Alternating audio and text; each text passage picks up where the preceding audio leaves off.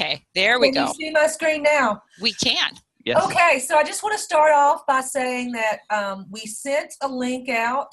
So everything that I'm talking about today, including the books that I'm talking about today, can be found on this website. And I am always looking for new books. So if you have something that you think should be added to our list, please feel free, and you can contact me through this website. Please feel free to share it with us. Okay. Do you have the URL for that website we can put in the chat?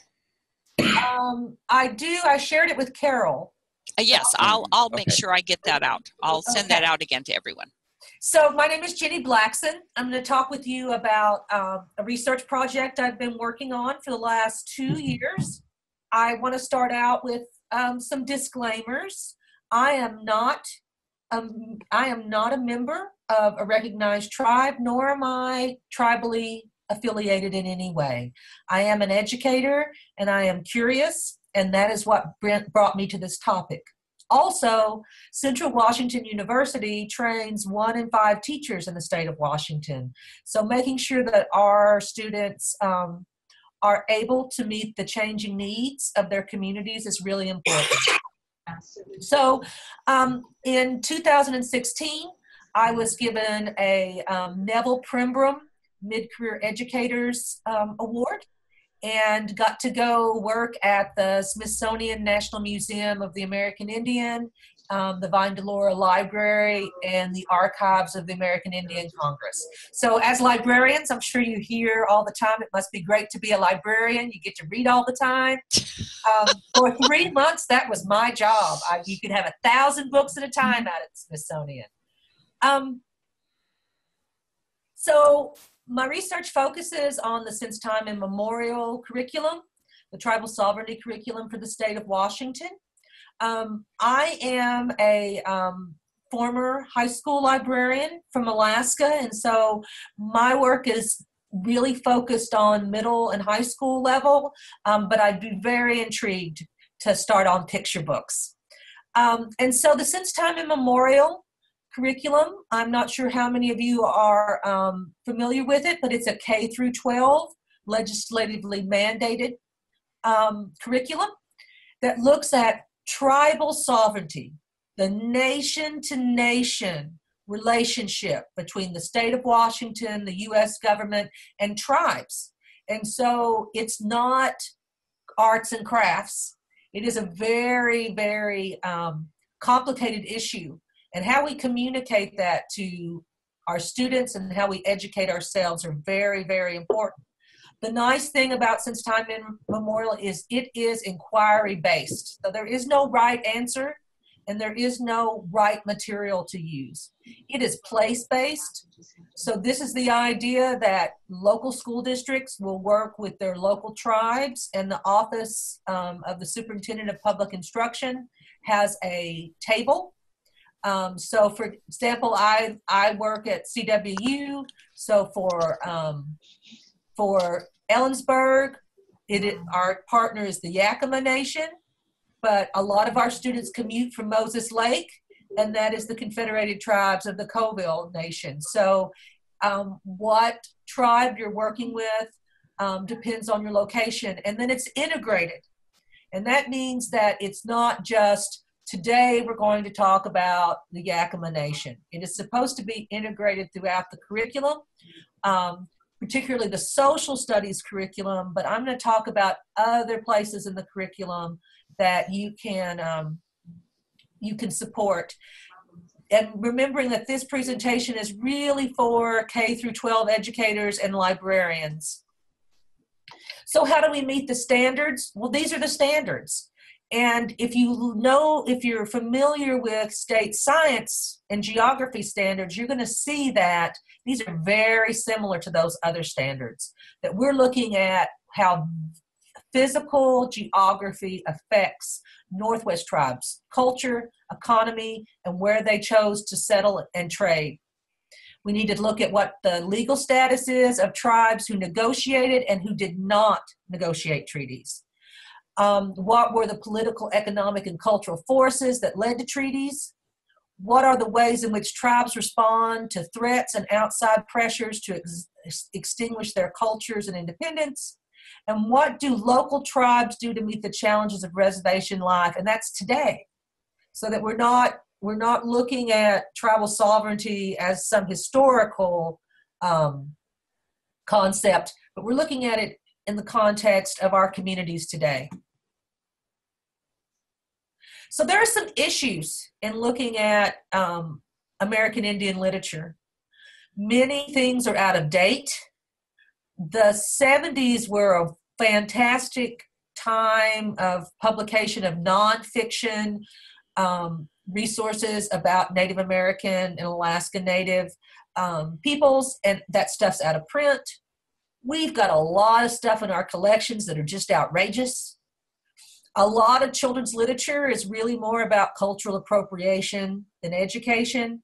And there's a real lack of recognition of American Indian and Alaska Native First Nations literature, and there's not a lot of scholarship around the topic. So I want to start with out of date. How many of you have this in your library? Not sure. So this is a seminal work in the field of school library media. It's a great book. It was last updated in 1995. And there's some issues with that. A lot of things have changed since 1995.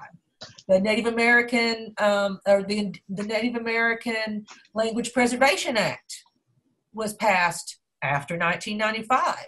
Kennewick Man was found after 1995. The Clovis Child was found before 1995. So our seminal work is super outdated.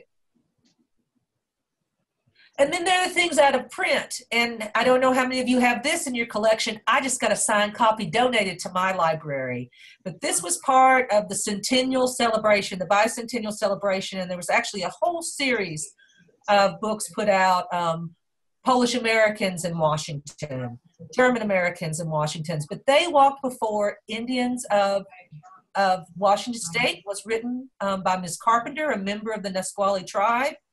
It is a fantastic book. It is impossible to find. It goes for about $350 on eBay. Most libraries have moved it into their special collections.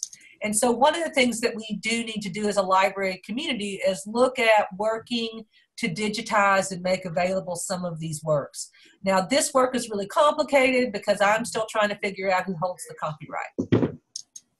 But it's a fabulous book, and our hope here at Central is we have a program called ScholarWorks, which hosts our student theses, our student newspapers, and our hope is to eventually get permission to digitize this and put it up free and open to the community of Washington.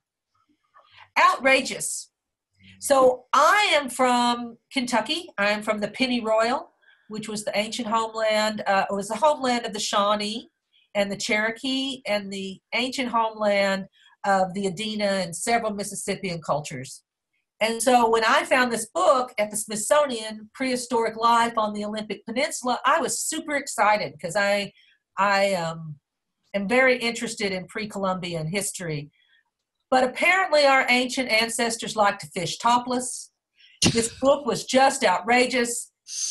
The women and I at the Vine Delora Library got a lot of laughs and offense from this. You know, all the women are shrews in the book.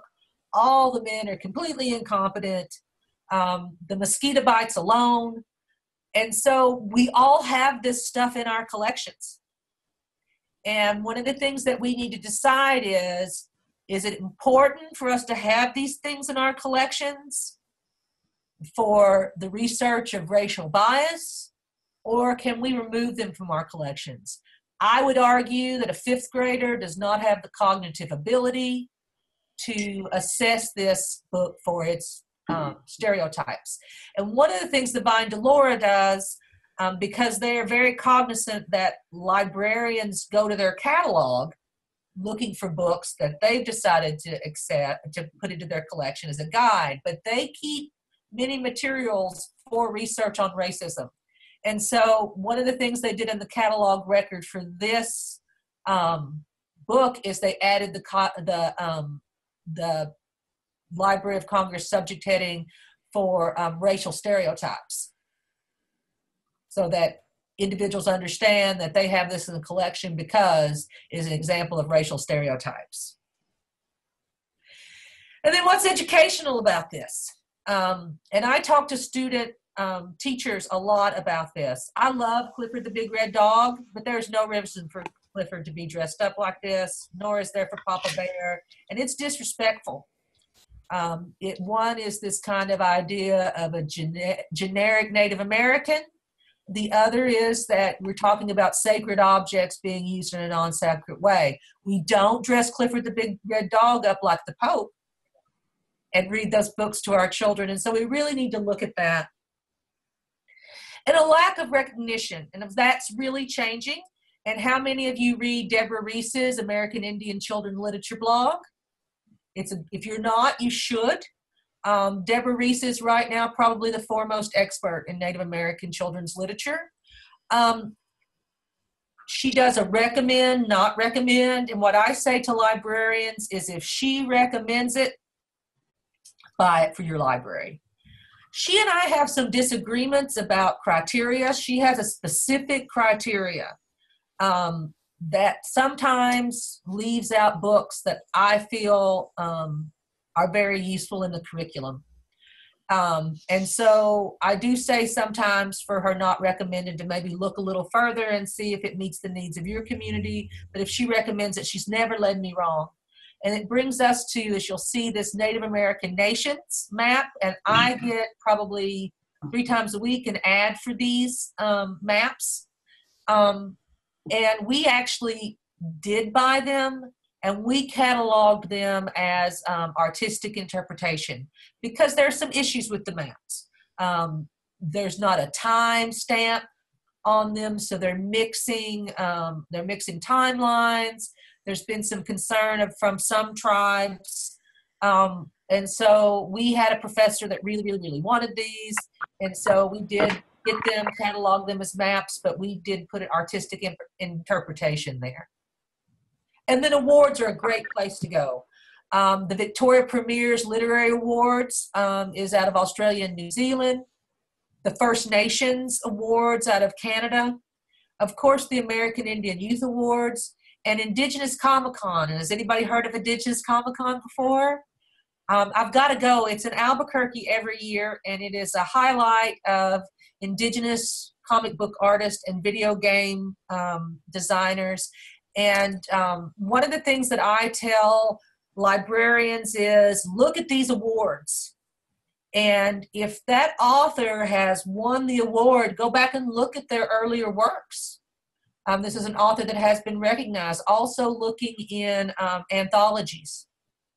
If they've published in anthologies, go look at their works in well-respected anthologies. And then one of the things that we need to do as non-tribal members is educate ourselves. And there are 3 books that I suggest that all educators and librarians read. One is Theda Perdue and Michael Green's North American Indians, A Very Short Introduction. And it is a very short introduction. It's 112 pages. And I had Dr. Green and Dr. Perdue as my teachers in college. And one of the things that I learned, the most important thing I learned from Dr. Green is that there were a lot of people here. And often in history books, we're given a glimpse of small, idyllic villages with less than 100 people in them. And what we know now is that there were 112 million people, at least, in North and South America in 1490. That's more than the population of Europe. Dr. Green and Dr. Perdue also look at a lot of how tribes moved in response. And so tribes that we think, for example, that are plains tribes only became plains tribes because they were pushed out of their homelands in Wisconsin and Minnesota, Indiana, and Ohio. Nation to Nation, Treaties Between the United States and American Indian Nations is a Smithsonian book. And I'm going to talk a little bit about that exhibit. But it really gets to the heart of what treaties mean And it's also a visually wonderful book. And it could be used from 6th grade to college level. And then they just put out a new new edition of Do All Indians Live in Teepees? And it is a question and answer format from the National Museum of the American Indian. And it's a really good way to address your stereotypes, that we may feel like we don't have bias and stereotypes, but a read through this book will reveal a lot of those. And then Washington State, and this is my main bibliography I'm working on now. Teachers and educators need to read about the tribal communities, the nations within their area. And I had never read Vine Delora Jr., who was a long-term professor in Western Washington and is a member of the Lakota Nation. And actually, he's Cheyenne River Sioux.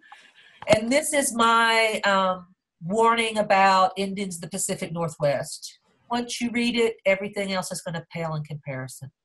It is such a beautiful, well-written book. It is a generalized history, mainly focusing on west of the Cascades, but his coverage of the fishing wars in the 70s is just unbelievable. And so we all should be reading Vine Delora. And what's really embarrassing for me is I gave this to high school students all the time when I was a high school teacher. And then there's some academic works to look at. Shadow Tribe is about the tribes of the Columbian Basin that did not enter into the Medicine Creek Treaty. And then The Big River is a great book as well. And what I tell teachers and librarians is look in the thank you and acknowledgement pages of these books. And the first thing that you should see is, did they work with a member of a tribe or a tribal family to write their book? Because many books are written by Anglos, and that's just sort of the nature of the publishing industry. And so, you may be buying books from written by non-tribally affiliated people. And the important thing there is to just make sure that, oh, something just happened to me. Let me go back. I'm sorry. I got to figure out what happened. All of a sudden, iTunes popped up. Sorry. I just got to get back. Oh, there we go. yeah. Sorry about that. And then we have to confront our own understanding of racism and civil rights. And so when I was a teacher at Sitka High School, our freshman block was American history, U.S. history, and literature. And we did several reading projects. And the first year I came, I looked at the failure rate. And we had a high failure rate, particularly among Alaska Native young men. And the first thing I asked was, what are you reading? And what they were reading was pretty boring. And no context for the kids in the class. And so when we did the civil rights movement as a literature project, I provided 75 titles for the students to choose from. And we used the Absolutely True Diary of a Part-Time Indian as a discussion of civil rights, as we did Sweetgrass Basket. But the thing I say about the Absolutely True Diary of a Part-Time Indian, and I do know that Sherman Alexie is a controversial figure right now, but I'm going to say that I still love the book, although I have some issues with Sherman, but I love the book. I've never given that book to a 12 to 15-year-old boy who did not read it and love it. And it is the only funny book about racism that I know. And one of the issues with talking about racism and prejudice, especially with college students, is I can't get their hackles up to the point that they won't listen. So the Absolute True Diary of Part-Time Indian is a good way to start talking about racism and education. And then Sweetgrass Basket is written by Marlene Carville. She is not a tribally enrolled person, but her husband and her 3 children are members of the Mohawk tribe. And so this book is Sweetgrass Basket. And what I like about it is it's written in verse. And it is about the Carlisle School. And what I tell my students is to look at American history without looking at the residential school. History is like looking at World War II and not looking at the Holocaust. The legacy of residential schools resonates in tribal communities today and is also an issue in communication with public schools. I once had an elder in Alaska tell me I don't come to my grandkids' events at the high school because school is where the worst things imaginable happen to me. And so I think our future teachers need to know that. And so this is written in verse with the sisters Sarah and Maddie, who have been forcibly removed from their home after their mother's death and placed in the Carlisle School. And I'm just going to give you a little reading from the book. And this is from Sarah. My feet are tired from marching everywhere. Like soldiers, we march up and down and down and up and across the yard. We march to our meals and to our lessons and to work and to church services every Sunday morning and Wednesday night. My feet are tired from marching everywhere. And so, especially with adolescents, really looking at things from an adolescent perspective, we can use young adult literature across the curriculum and collection. So when we did our unit on the Civil War, there were a couple of books that we used that were about Native American regiments in the Civil War, and Native American regiments fought on both sides. But Between Two Fires is a great nonfiction book. And again, it's a beautiful book with not lots of white space and good font and nice pictures. We read Mary Crow Dog's A Lakota Woman during the civil rights unit, and young women love this. Mary Crow Dog is a member of the Lakota Nation. She had a child she gave birth at the Siege of Wounded Knee. It starts with her childhood, goes through the residential school experience, and it just has a lot of things that young women, regardless of their ethnicity, can really relate to. And then Like a Hurricane, the American Indian movement from Alcatraz to Wounded Knee is great because it's short stories. When we talked about World War II, we read Aleutian Sparrow, which is about the forcible removal of the Aleut people during World War II from the Aleutians, as well as Joseph Brochot's Code Talkers. Joseph Brochot has never written a bad book. I'll just say that. And then when we did a unit on migration and immigration, and our Alaska students, lots of our students wanted to say, oh, I'm from German descent, so I want to read about German immigrants. My family was from England. I want to read about English immigrants. And then here I was in a school that was 10% Alaska Native.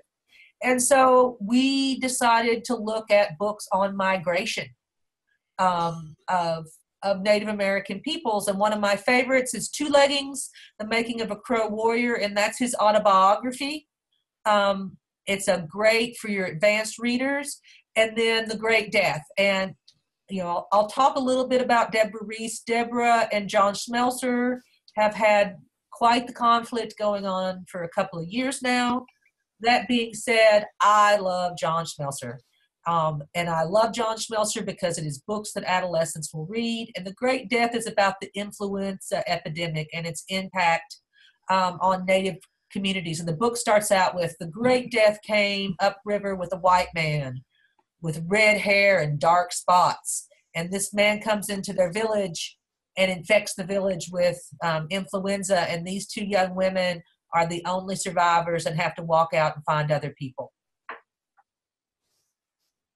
We can definitely look beyond history. Washington State standards for art, for English language, for social studies, for science, for math, For health and physical education, remembering that Washington has an HIV mandatory curriculum and infectious disease, and First Nations out of Canada are doing some pretty incredible work around HIV infection and Indigenous people. And finally, world language. So I was really lucky to teach at schools where we used Tlingit, as you could take Spanish, French, or Tlingit. You could take German, Spanish, or Inupiat. So why aren't we including Indigenous languages in our world language program? I'm going to be running over a little bit, so I'm not going to show this video, but I have links to it. And this is a group of individuals from the North Slope who created a video game that I'm going to talk about. We can also use American Indian literature to talk about tough issues that are universal in the lives of young people. So Sides and Who Will Tell My Brother are both about racism in sports and the use of indigenous mascots. Rain Is Not My Indian Name is about being white enough to pass and what that means in this young woman's life. The Trap is another John Smelser book that's about all kinds of traps, alcohol, when it's time, how you can respect an elder but still make sure they're safe. And then one of my new favorite authors is Ms. Flores, and she looks at the intersection between racism and sexual violence. So The Missing is about the missing Indigenous women of Canada, which there are tens of thousands. And then One Night is about a young woman who is drugged and sexually assaulted and is trying to hide her pregnancy from her parents. And then graphic novels. It's a great time for graphic novels and Indigenous authors. Red, A Haida Manga, is just an incredible piece of art. Damien Moncheres and Ishmael Hope's The Strong Man, which is out of print right now, but I'm trying to work to get that back in print, is a fantastic graphic novel. And then The Seven Generations comes out of Canada, and it is about multi-generational trauma. Sugar Falls is about residential schools. And then my favorite, Miss Starr's Super Indian. And the great thing about Super Indian is it's a great comic book, but in every issue, there's a page that says, now let's see a real Native American superhero. And Jim Thorpe and several other individuals are featured by her. I'm about out of time, so I'm going to go through. Actually, I have that you've got another 10 minutes or so if you wanted to I'm going to take go it. through it. So when we're working with schools, how do we start? Or with students?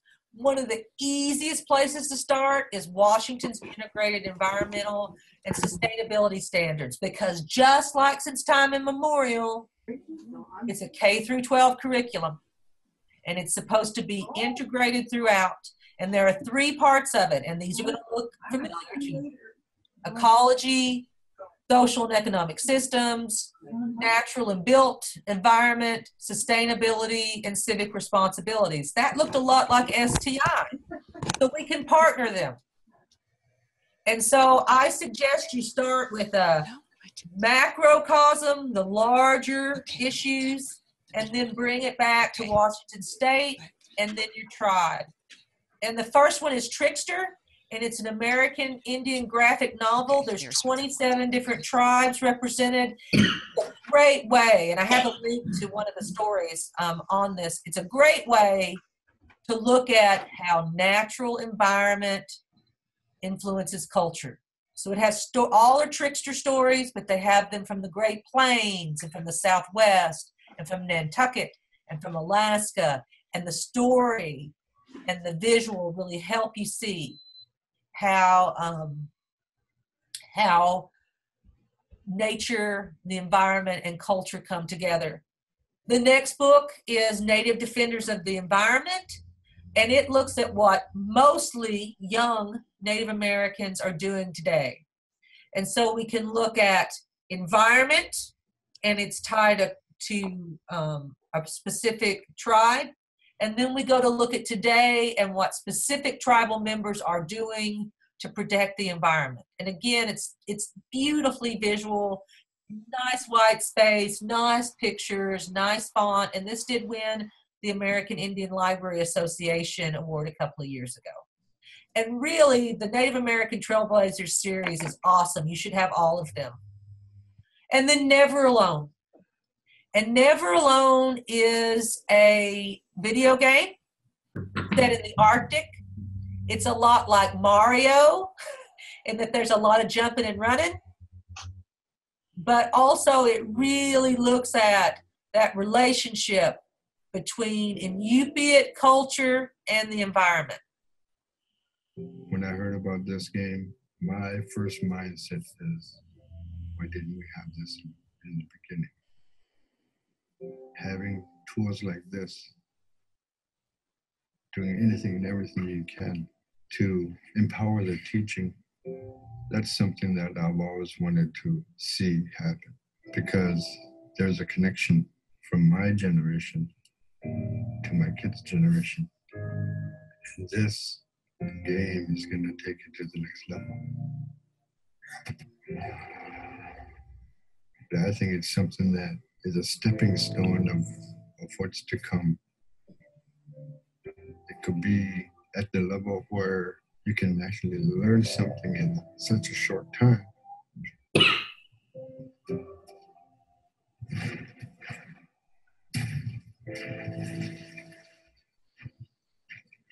I knew this was going to come someday because of how fast technology is rising. But to use it to share what I know and how I grew up.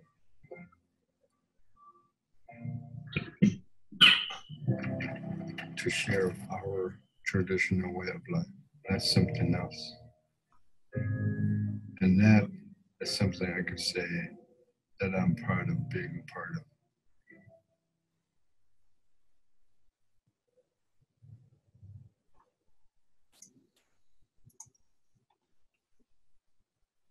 Okay, now I just have to get back. And so this video game is called,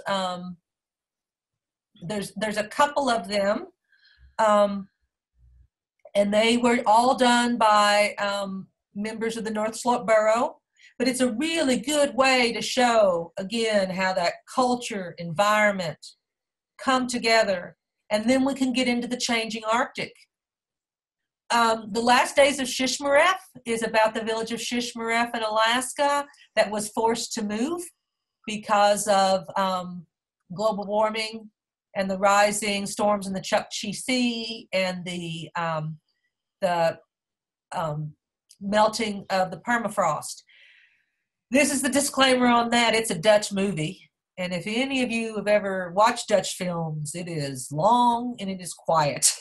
But there are clips of it that are great because it features teenagers living in the village as well, and showing really how this changing climate is going to change the way that a community that has lived there for at least 12,000 years is going to have to move.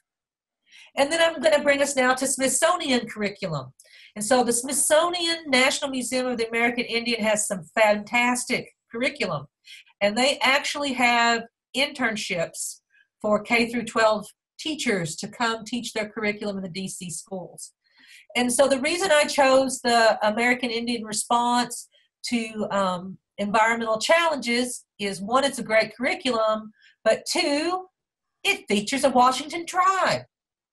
And so we can go in, and there are many things. There's the getting started, meet the people, about our homeland, the environmental changes being faced, what their strategies are to meet those, and what the future is. And it's rich with, well, mine's not working now, but it's rich with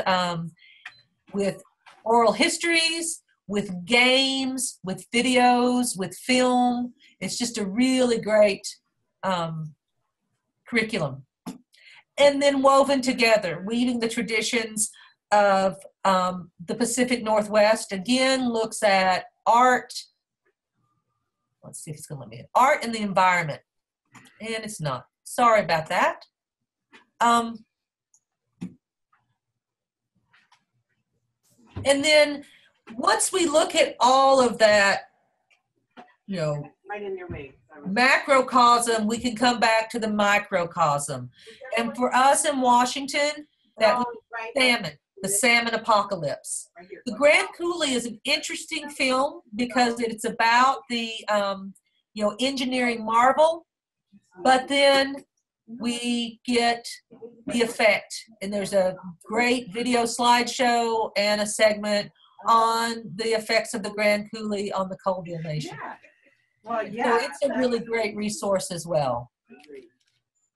And then finally, and there's a link to this on the website that you shared, is that now we can come down and look at specific Washington tribal activities and local challenges. And this is from the Mid-Columbian Intertribal Salmon Recovery Center. And it's a workbook that you can print for free that's protecting and restoring watersheds, a tribal approach to salmon recovery. And I have a link to their website as well because they do have some great science curriculum. And finally, Nation to Nation. The Smithsonian is just really incredible. And so they have an educators section full of curriculum, exhibits, online exhibits. They have a great one about the code talkers from multiple tribes. And then finally, I just want to tell you that I was able to do all this through the Smithsonian Libraries. And then I also, so if you really need to look at Smithsonian fellowships because I was a Smithsonian employee for 3 months, which meant that 24 hours a day, 7 days a week, I could go into any Smithsonian, and behind me is the new Museum of African American History and Culture, which I got to go to the sneak preview of, which was pretty cool. Okay, so I've stopped sharing my screen. And I have stopped with my video. So that is my presentation. Do we have questions? We've left some time. Sandra Toro did join us, and I don't know if she's back. I don't see her back yet. But real quickly, that's Linda that's on the phone, correct? Linda is from joining us from the Shoalwater Tribe, and welcome, Linda. And just for anyone who joined later, we are going to put this up, and I will send it out as soon as Jeremy gets it mounted up on YouTube. We'll share the link with anyone so that if you had someone a staff member who was unable to come or you came late or whatever, the full presentation will be up on YouTube. So any questions for Ginny? Thank you, Ginny. It's just a very comprehensive, wonderful resource. And I think for those of us who are all of us in Washington State have different missions. Some of us are support youth homework support, or we do preschool, or we do for public libraries, or we do research. So there are a variety of missions that our tribal libraries have. And so anyone, you have any questions for Ginny, and you can type them. We'll watch the chat if you want to go that way. But anybody, you can unmute your things.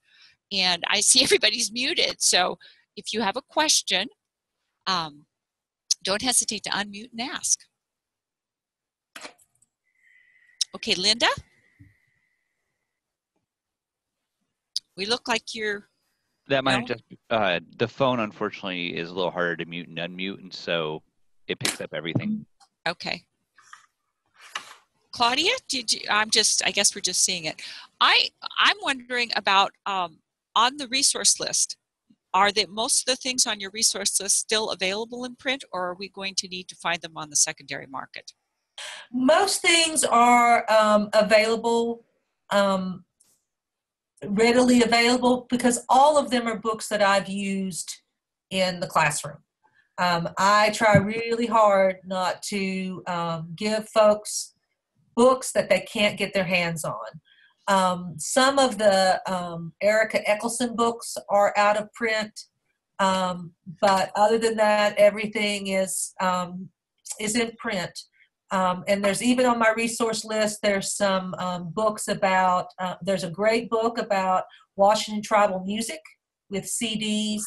But I try really hard not to put things up that you can't get access to. Okay. Any other questions? And of course, I think, Ginny, I believe we have your contact information. And so if you think about it, you could probably contact Ginny after the presentation. And I'm going to share my screen just one more time.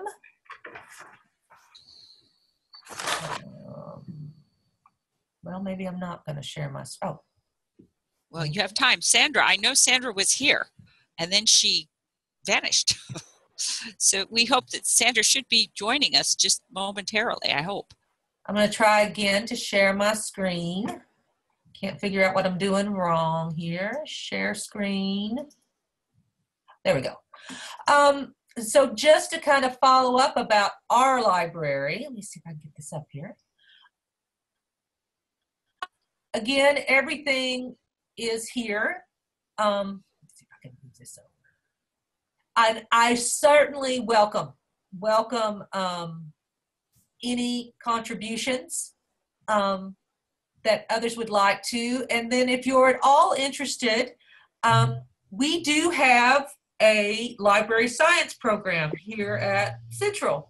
And we offer an undergraduate minor, and we also offer what's called a Type B certificate, so you don't have to be enrolled in the university. And we also are very willing to do custom trainings for librarians, including if you want to do a cataloging or a public service. We're always happy to do those as well. But if you have staff members who are interested in some training, we do offer a Type B certificate. Handy to know. Handy to know. And so I'm going to try to unshare my screen now. Okay. Well, I think I'm going to try and just do some, I'm going to quickly email Sandra and see what she is going on here and see what, okay. And then, but in the meantime, I was wondering if we could have, Bonnie, could you unmute your microphone and share a little bit about, you did say a little bit about what you're going to do, but if you know about what you might be doing in the summer, if there are any special programs that are going on in your library, or if you or Jan, either one, Bonnie did say either one could chat a little bit more fully about, you know, some of the programs you have. We'll share around, what I'd like us to do is kind of share around the circle and talk about what's going on in your library, what you're excited about, and do a little bit more while we wait for Sandra. So, Carol, this is Ginny. I have to run to a meeting. Okay. So I'm going to leave you. Thank you all so much, and please feel free to email me or call, and we'll discuss books. That would be, we may take you up on this.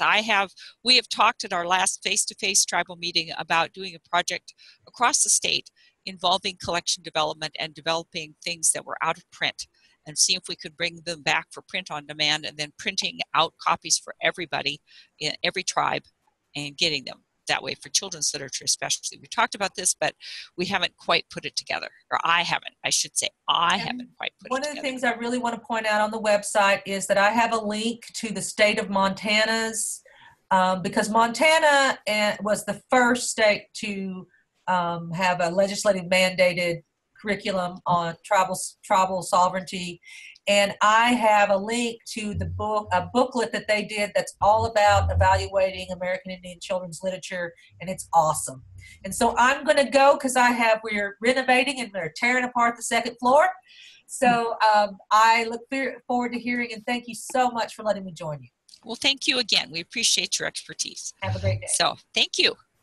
All right. So Jan or Bonnie, can you does it work for you to come on again, unmute your things? Bonnie? Yes. We do kind of back off on our programming in the summer, but we have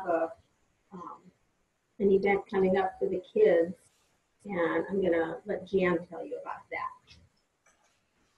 Can you hear me? Yes, we can.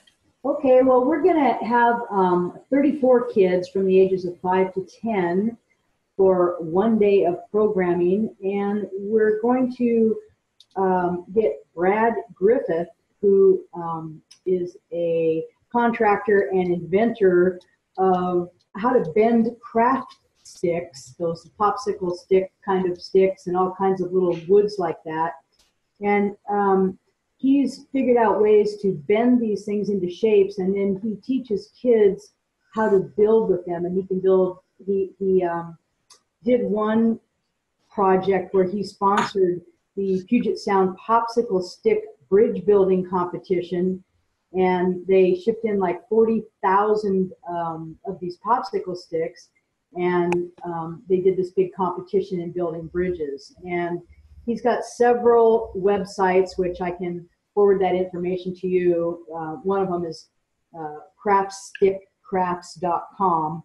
But he's going to come and show the kids. They're going to build something like a Flintstones car, and so it has some of the STEM principles of engineering and I don't know what else to say about it. But if you go on his website, you can just see hundreds of projects that he's built and shared with the kids on how to bend and twist and shape and mold these wood products into all kinds of gifts and crafts. So we're hoping that the kids will have a fun time doing that, learn something about engineering and building while they do so.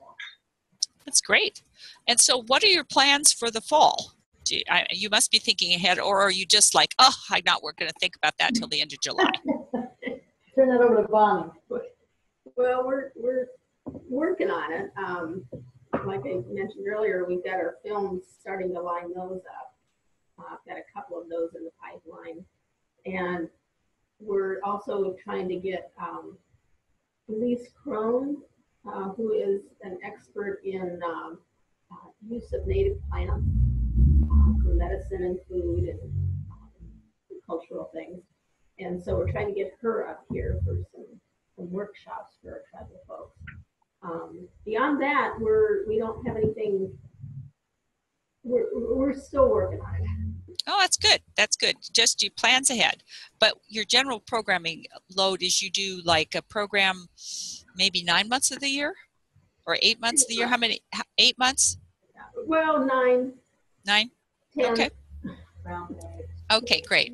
Just, they have a lovely, if you haven't stopped by the Heron Library, it's a very renovated facility and very attractive and nice. So so either Marida, Kat, or Jolena, do you want to talk to us about what's going on at Yakima? Jolena? Hi, this is Marida. Can everyone hear me? We can. Yes. Yeah, we're from the Yakima Nation Library. Sorry I was a little late. We just got back from ALA in New Orleans yesterday, so we had a lot of catch up to do yesterday, and then today, I appreciate Caroline's reminder to attend this meeting. So I was like, oh yeah, that's right. So some of the things, we saw Janessa. I don't know Janessa from Colville. She's in the meeting. No, she isn't. She wasn't able to join us apparently. Oh, okay. Well, she was probably doing the same thing because we saw her at ALA in New Orleans, so we were at some sessions together. But she did come and visit, and she saw some of the things that our library is doing, and she absorbed it all, and she actually took all the information we gave her, and she implemented some of the things with her library. So would you share what those were? Yeah, so I was telling her that we do book distributions through our throughout our community at different things. So I told her that first book is a good resource to get cheap books to give to the children. And she actually had her first book distribution at Pascal Sherman. So she signed up and she was eligible. And I encourage other libraries to do the same, because that's a whole part of the issue with reading literacy among Native American children, is to get those books in their hands. So like where we're located, we don't have a lot of bookstores, and we have our library, but there's communities that, you know, they're not immediately located in to access our library. So she said she had good results with that, and I was happy that she did that. And then also I recommended to her to become an ALA member, and she did, and she went to New Orleans, and we thought that she wasn't going to get to go, but she showed up. And then she's also planning to attend ATOM in Minnesota, and I think that's, can't remember when it is, but October. I think so. Oh, hi, Yeah. Sandra. Oh, Sandra's here. Yeah, Oh, yeah. That's great. Hi, Sandra. So I talked to her yesterday, so maybe we had some issues with Grant, so I'm not sure if she's going to talk about that. One of the things, so I just kind of came in a little bit at the end of what Ginny was saying. Some of the sessions in New Orleans had to do with stereotypes of American Indians in children's literature. Oops. So I did hear that she was recommending something that Debbie Reese had, I guess maybe was against some of John Smelcher's work. So she said she likes his work. I haven't read Debbie Reese's review of what she did not like about his work, but that's one of the things that I would recommend is people read her reviews, because that is what an issue is right now, is stereotypes of children in American Indian literature and how we're represented, or the history is misinterpreted. So I'm hoping maybe Jenny or even I could, like, I don't know if everyone reads Debbie Reese's blog, but I highly recommend it. She also did advocate to get the, I don't know if everyone's read Little House on the Prairie, but she did a good presentation at the ALA, as well as other people. So it wasn't just from an American Indian and children's literature perspective. There was other people from different races that said where they were misinterpreted. So yeah, so the Laura Ingalls, the Little House on the Prairie, she advocated to get that award, that name changed, the Wilder Award. And it was. It is. Yeah. It was changed. Yeah, so that's just to say that, you know, if anyone did not see that announcement, you know, and she was actually in the room when ALSC announced it, and I was really happy for that, but I wasn't one that was like really like going full steam like Debbie was. And I know Debbie, she was in my Circle of Learning cohort, the one, there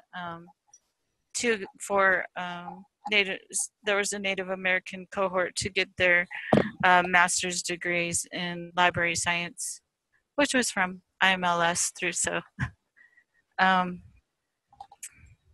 that was just what I wanted to mention. And then also there was another session at ALA, and it had to do with Native American authors. And she mentioned Joseph Bruchek. He has a new book coming out. Eric Gainsworth, how she mentioned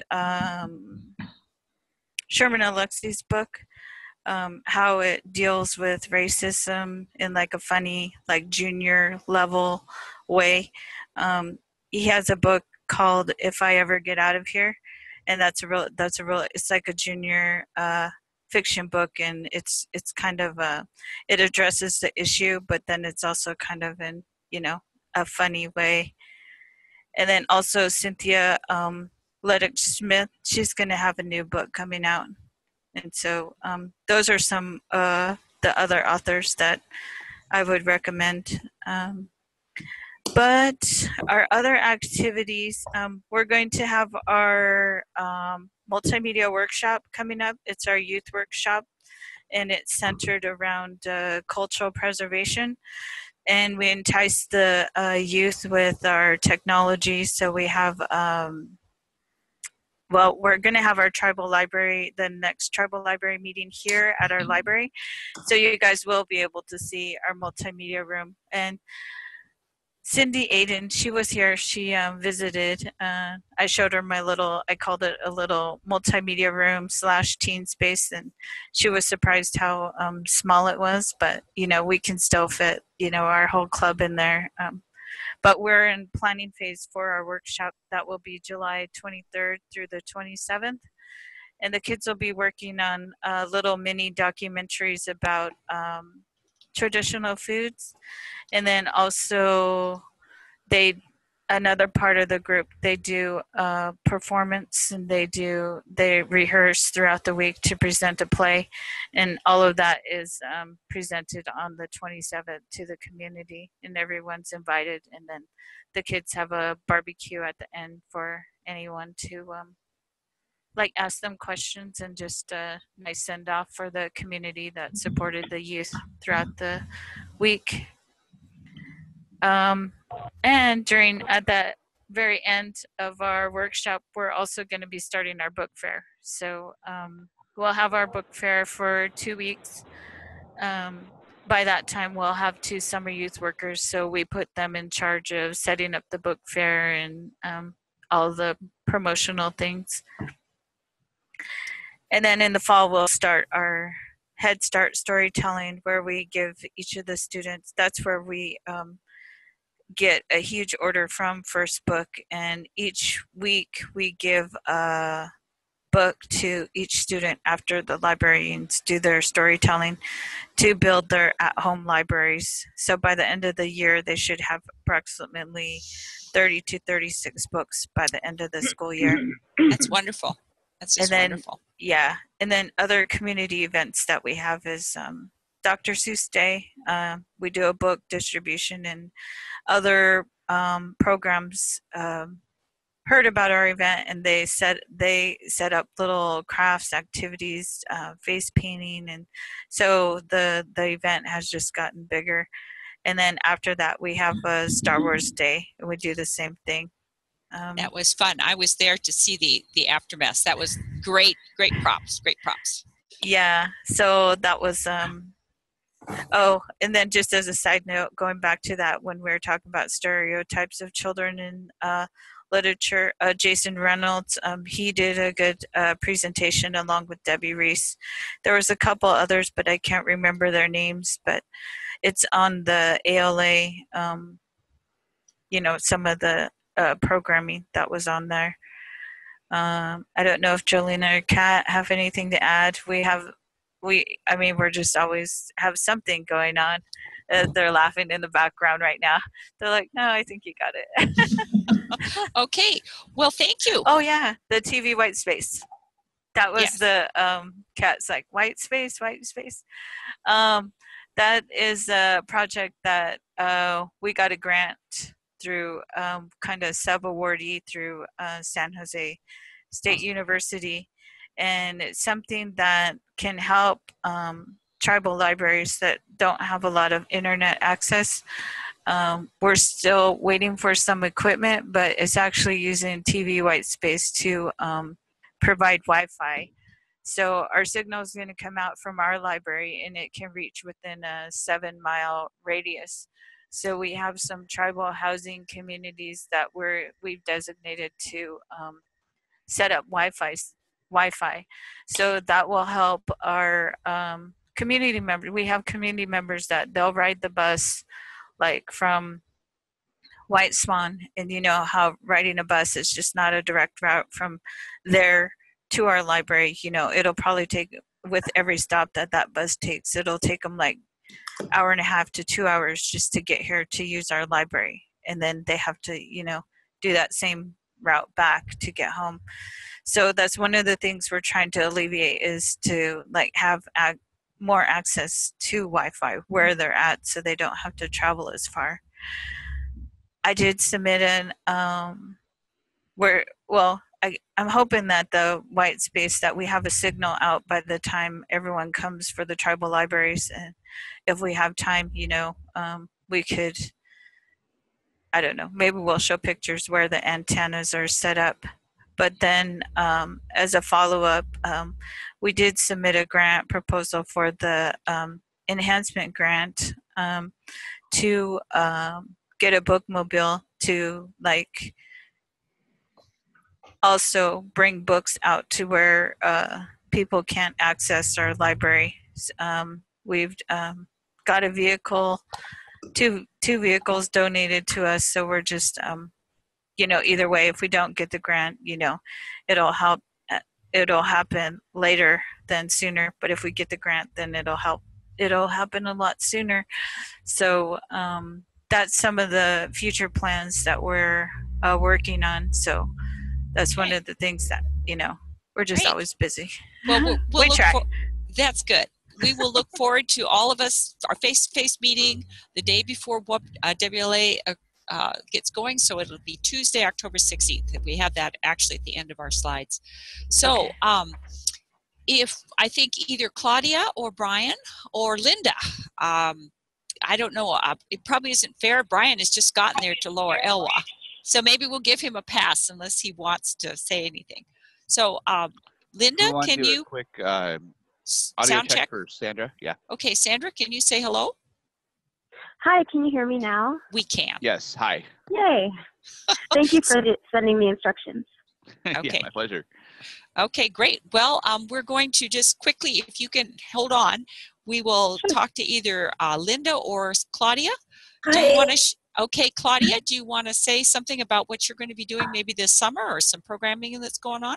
Yes, hi, I'd love to. We've got a lot of plans at the Little Boston Library.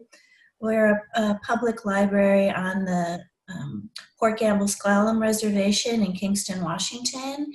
And every summer, the tribe offers to give us a summer intern, a teenager, and they come for 4 hours a day for a whole month. So for the month of July, we'll have a helper learning how to use, how we operate the library. They'll be helping with our summer programs. They'll learn how our library works, pull books off the shelves for holds for us. They'll learn how to shelf books. They'll learn the databases. We're going to put them to work. And we have a lot of programs in store for the kids. A lot of STEM programs planned. Our youth services librarian, Whitney, is going to be super busy, so she's going to need that summer helper. One of our programs is about bug eating and how it's the food of the future, apparently. So the kids are going to learn about different kinds of proteins, and if they want to sample some bugs, they get to sample some bugs. We also have be an egg drop engineer. Everybody's done this growing up. You get an egg and you have to like protect it with padding, and you get all kinds of materials, and then it gets dropped off a high place like a ladder. We're trying to get a crane, but we'll see if we were able to do that. Somebody knows somebody. We have Be a S'more Scientist, which is about solar ovens, and kids are going to try to make s'mores using, I think, tin foil. If we have a sunny day, it'll be a success. If it's not a sunny day, I don't know what's going to happen. And then there's going to be a geocaching unit too. We're going to get some GPSs, program them, and have kids find geocaches that are hidden, on the library grounds and nearby. So we're really excited about that. Great. Well, that sounds like lots of fun. Lots of good fun. So Linda, I believe you're on the phone. Could you share? I know Linda always does very interesting programming. So Linda, what's going on at Shoalwater? I don't know how to unmute it. You're good. We can hear you. Oh, you can hear me? We can. Oh, okay. Well, we got quite a few things going on. Let's see. We've got General Council coming up, so we're going to close for 3 days for that in August. I've got a new boss, and he wants to learn how to work in the library, which is awesome because then I don't have to worry about when I take off and no one's here to cover. That's good. Yes, and got tons of programs going on. I can't even think what. We've got WASP. It's called the Women's Air Force Service Pilots of World War II. They're going to come.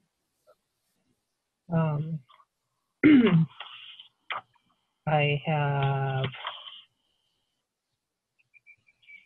all kinds of things going on.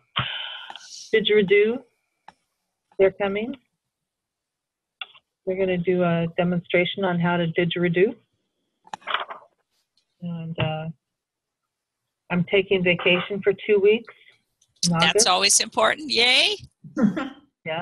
I'm going to Atalm, and I am also going to Yakima for WLA. And I'm bringing Christy with me, which is the gal that works in the museum. She's coming with me. Good. Yeah. Good. Okay. Well, wonderful. Busy. Thank you. Busy. Yeah. Okay, well, I think we've gotten everybody. So now that Sandra has been able to join us, we appreciate your sticking with us while we finished up what we were doing. So Sandra, I'm just going to turn the floor over to you. If you have announcements that you want to hear, we'd like to, tell us as a group. And then this is going to go out. We are taping this, so other people will be able to listen to it later. So the floor is yours. Great. Thank you.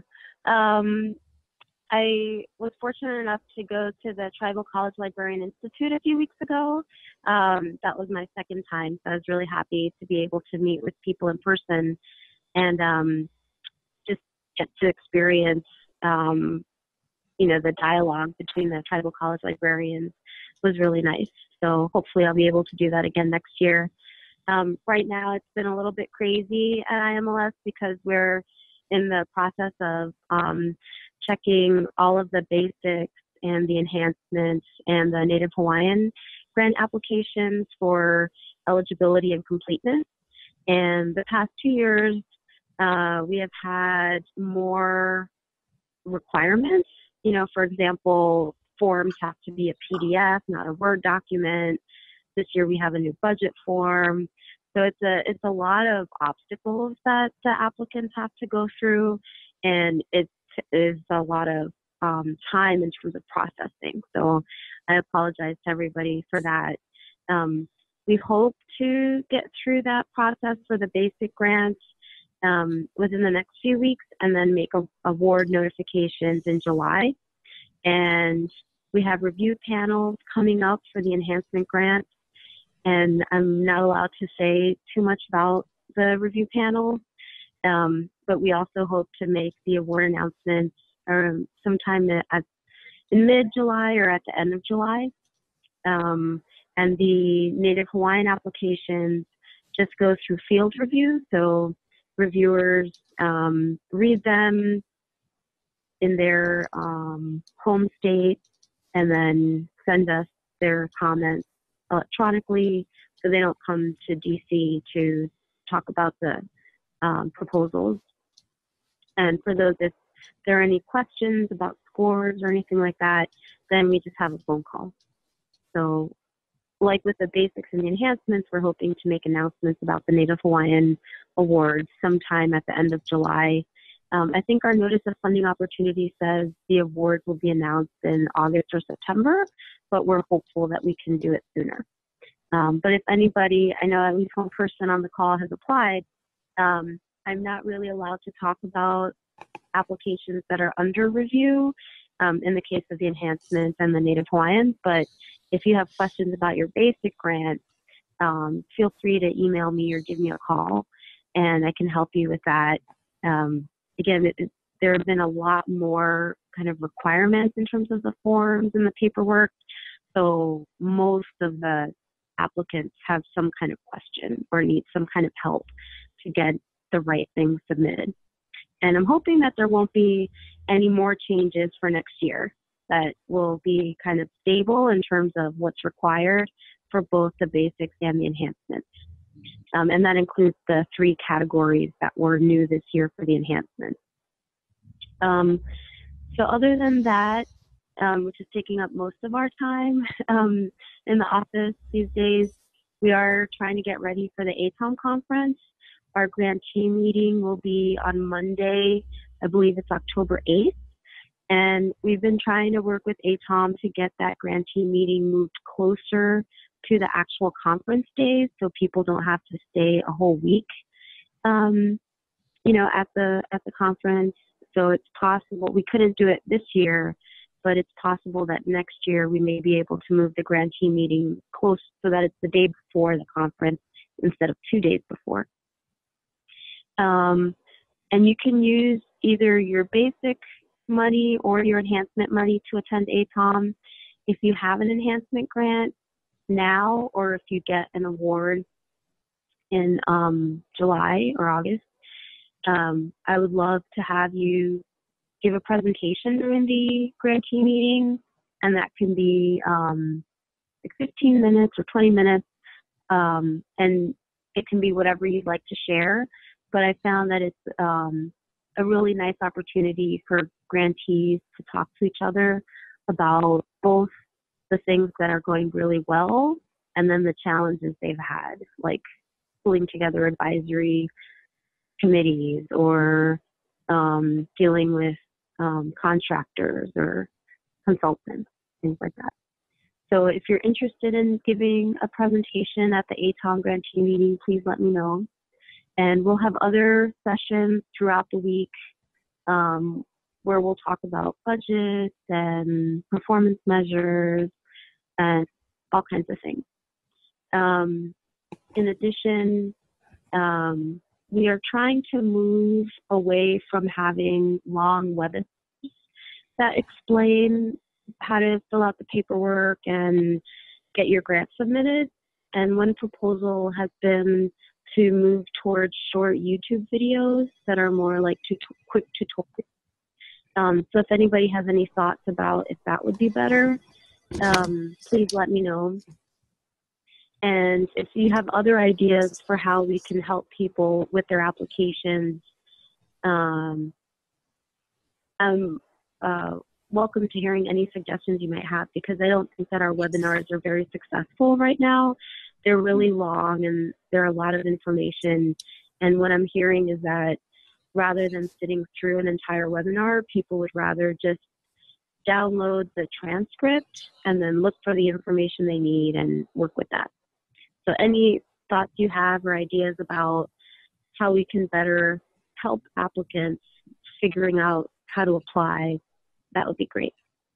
And I think my final announcement is that next spring, we're planning on having a grantee showcase with the Library of Congress. We had one last year, and this year there were some complications. They're going through some changes in terms of their structure with FedLink, and so we couldn't have a grantee showcase this year, but we are planning on having it sometime next spring, probably in March. So if you're interested in participating in that, please let me know. My email is storo@imls.gov, but I'll put it in the chat box. And if anybody has any questions now, I'm happy to try to answer them. If you have a grant, or if you submitted a grant, or you just have a general question about IMLS.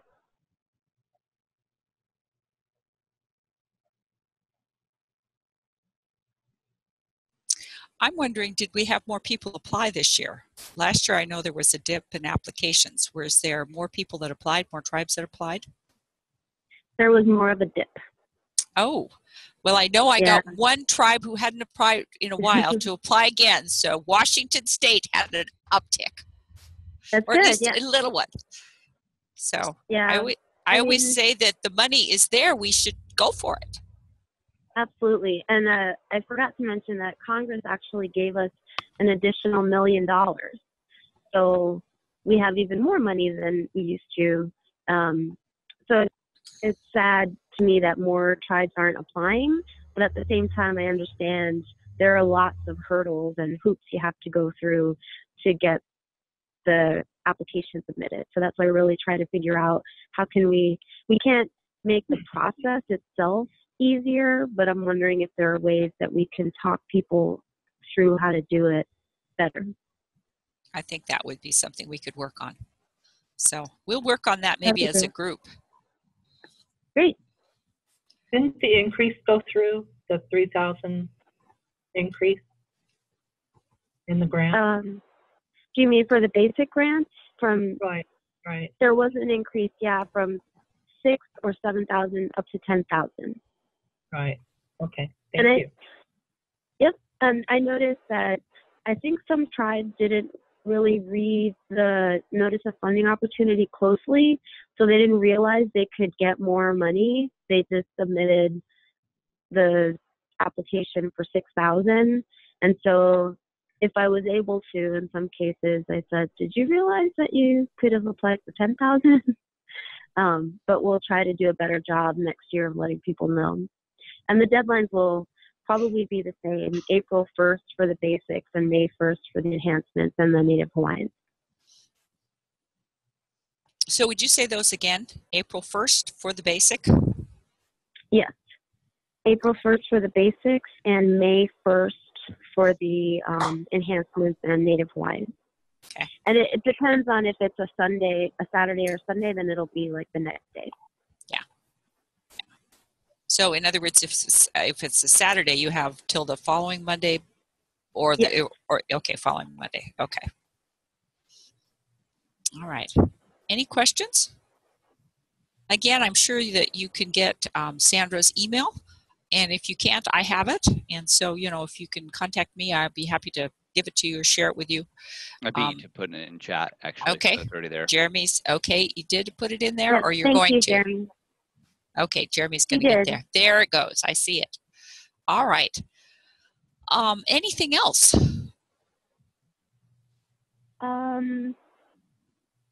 Not that I can think of right now. We're early in the process in terms of getting the IMLS budget approved, but we're all hopeful based on what happened this past year and the support that we've heard from different members of Congress.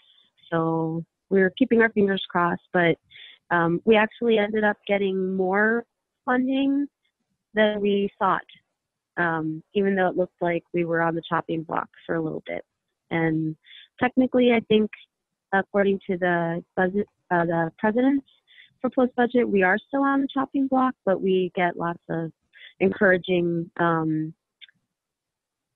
messages from different representatives from Congress. So that's why we're hopeful, I guess. Yes. Okay. Anyone else have any questions? You can type them in chat if you don't want to unmute.